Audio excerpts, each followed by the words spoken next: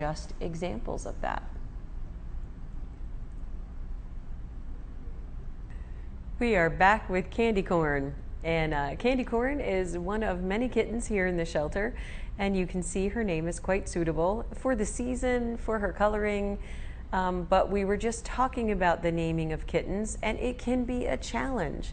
In between April and October, we get over 1,000 kittens at Frederick County Animal Control, and our foster homes are very commonly the ones who are charged with naming the kittens, so they do a great job of theme naming litters and picking famous characters to name their kittens after.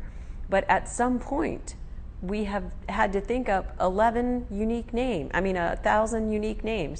So, or 1,100 is what I was going to say. But it can be, it can cause repeats, which we're about to show you in just a moment.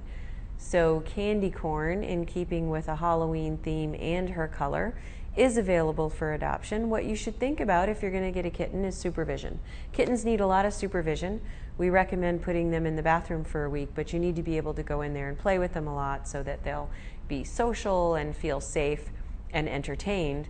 But once you let them out, there is some diligence on your part that's required to keep them from doing something crazy, and also to teach them what behavior you expect in your home. And once you get through that stage, you're going to end up with a lovely companion. But doing the work is pretty important, and you have to know that you're ready. Sometimes people think, oh, the kids will do it. No, they won't. So one of the things you need to think about if you're going to get a pet is that it has to be your pet first. By all means, you should encourage your kids to help, and they get a lot out of it responsibility-wise and experience-wise. But since children are forgetful, we always recommend that they not be set up to lose their pet because they were irresponsible. It's not a good way to teach them to strive for better responsibility in the future, because for kids, the loss of a pet can be pretty traumatic, and they have a hard time understanding the lines between an animal family member and a human family member. And what I mean by that is, if you are teaching them that should the pet become a burden, the pet can go to the shelter, it doesn't set a good example for the standards of what you'll do for family members to keep them. So mixed messages to the kids we don't want.